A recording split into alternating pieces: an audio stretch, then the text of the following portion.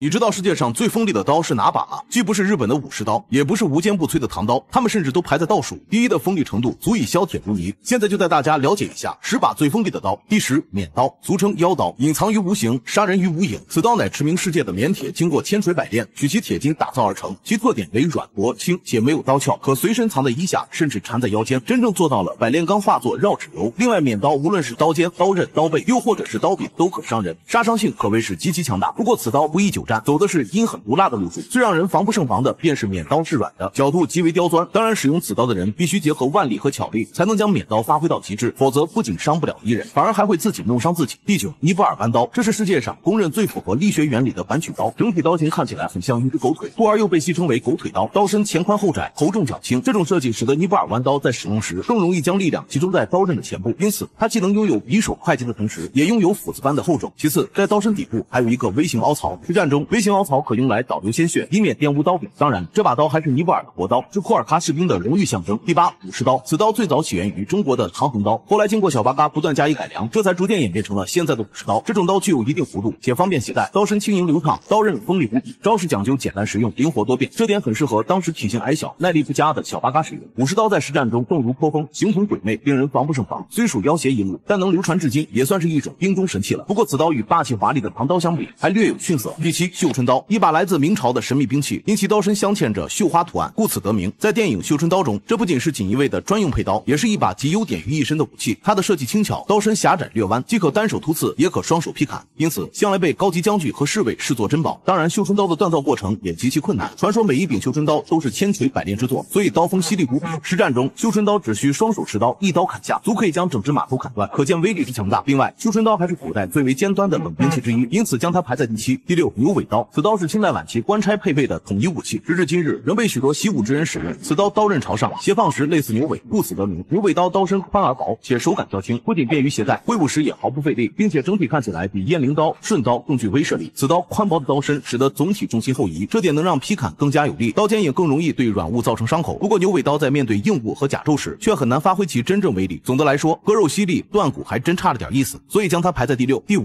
唐刀，这是一把在唐朝时所诞生的宝刀，不仅具有强大的攻击性和灵活性，而且展现了中国古代工匠精神的精湛品质。中国唐刀无论是技术上还是在艺术上，均达到了极高的成就，可以说是我国刀剑史上的巅峰。在唐朝的多次对外战争中，唐刀所向，挡者睥睨，许多兵刃和它一触即折，至此造就了一段唐刀无敌的神话。当然，唐刀的锻造手法也堪称一绝，它采用的是非常著名的包钢法，这点使得刀的硬度和韧度都得到了很大的提升。此外，唐刀最大的特点就是耐用和破甲。唐军之所以能在对内外战争中取得胜利，可以说唐刀功不可没。第4，大马士革刀，大马士革刀源自于印度，曾一度被誉为世界上最锋利的名刀。从刀之所以如此锋利，主要是因为其锻造方法与众不同，因为刀身表面拥有一种特殊的花纹，名为穆罕默德纹，它是属于花纹钢中的铸造型花纹钢。这种花纹能够使刀刃在微观上形成锯齿，故而使得刀剑更加锋利。实战中，大马士革刀能将敌军连盔带甲一劈两半，就像砍瓜切菜那般，可见锋利程度不一般呐，所以将它排在第4。第3，苗刀，此刀是一把双手持用的长刀，因其刀身修长类似禾苗，故此得名。这种刀一直都是皇家御林军持有，所以又称御林军刀，刀刃锋利，威力极大。另外，苗刀兼有刀、枪两种兵器的特点，既可单手握把，又可双手持柄，这样便于发挥腰背整体力量，使其威力达到极致，所以非一般兵器可抵挡，可以说设计的非常巧妙。正所谓一寸长一寸强，一寸短一寸险。第2，红军大刀，红军大刀又称鬼灭之刃，是一把专门砍杀小八嘎的超级神器。尽管它没有繁杂的工艺，没有华丽的装饰，做工也很粗糙，但威力却不容置疑，因为它不仅仅是一把武器，更是一种精神，是成千上万人民团结的精神，是保家卫国、奋不顾身的精神。只要我国抗日战士手持此刀，就有着非同一般的 buff 加成。无论是什么小八嘎，砍刀必死，捅刀必亡，锋利程度堪称一绝。即便是小八嘎颇为自允的武士刀，碰上它也要退避三舍。第1，水刀，顾名思义，这是一种以水形成的刀。此刀分为2种，一种是纯水水刀，另一种则是磨料水射流切割。首先，纯水水刀看似平平无奇，但将水加压到100兆帕以上，即可产生每秒近1000米的射流，其锋利程度足以削铁如泥。10厘米厚的钢板在它面前瞬间分为2半，切割金条更是轻而易举。可如果将喷嘴换为磨料水射流切割，这点会大大提升切割的效果，使得水刀更有穿透力。切割钢板、陶瓷、玻璃，甚至自然界最坚硬的金刚石，那都不在话下，所以将它排在第1，实至名归。